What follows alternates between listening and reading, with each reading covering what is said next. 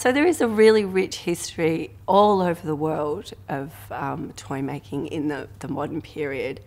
And one of the toys that I'm particularly interested in are these stacking Rudolf Steiner toys, because they speak about ideas of open-ended learning, that it's a puzzle in a way with an infinite number of possibilities. But it does have a kind of restriction.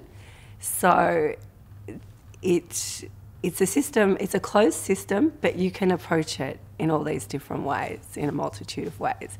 So in that way, I think it's a really interesting toy. And it speaks to what contemporary art is, something that's open-ended play.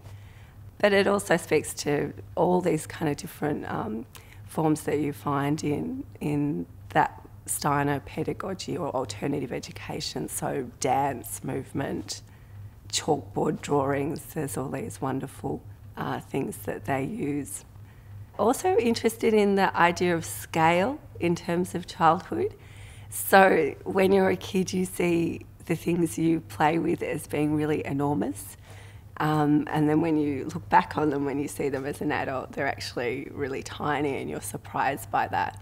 The Steiner rainbow is based on Goethe's colour theory, which Steiner was a translator of Goethe, and he was very influenced by his systems of colour, which were more essentialist, more in the light of magical thinking rather than Newtonian colour theory, which has kind of been proved to be more scientifically correct. But yeah, he had a really interesting approach to colour and was interested in the quality of it. And so the rainbow follows Goethe's colour wheel through the different shades and hues.